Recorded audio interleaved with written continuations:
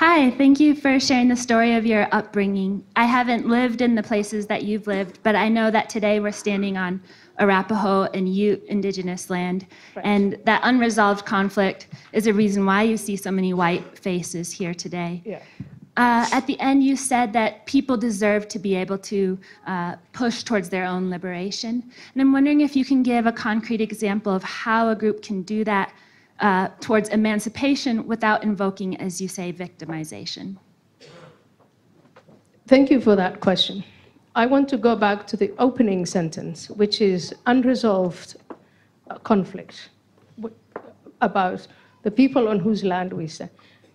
Actually, that conflict has been resolved. Because if it were unresolved, this is the kind of truths that we have to tell one another. If that conflict were unresolved, we would have a line of the Native Americans in front of the people who came here still fighting one another. That is not the case. Conflict is resolved. I want you all to ponder that. It's called history.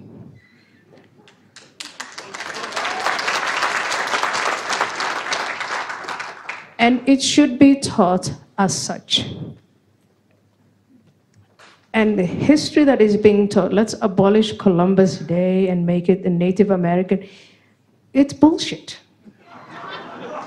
I'm so sorry to say this to you, but history is not about emotions. It really is not.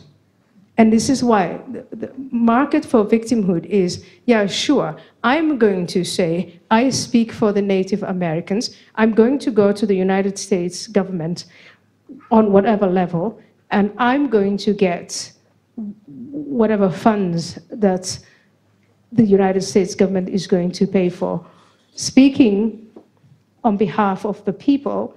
And while the Native Americans find themselves in reserves, their children excluded from modernity and from what America has to offer.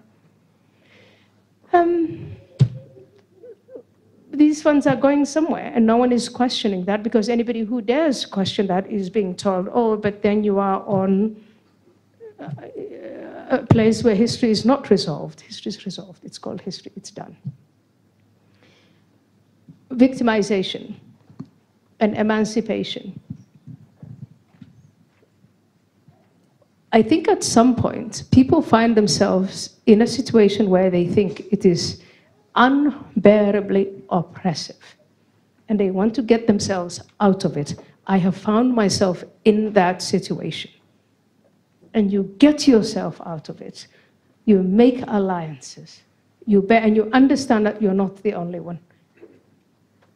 And you get yourself out of it, not by wallowing in it, not by being resentful, not by being vengeful, but by lifting yourself up out of it with the help. And I have said to you, you look at the story of slavery or civil rights in this country, or the Holocaust, or any other narrative of history, it hasn't been only that the people who were oppressed lifted themselves out, but they were also helped by the classes of people who came from the oppressor side.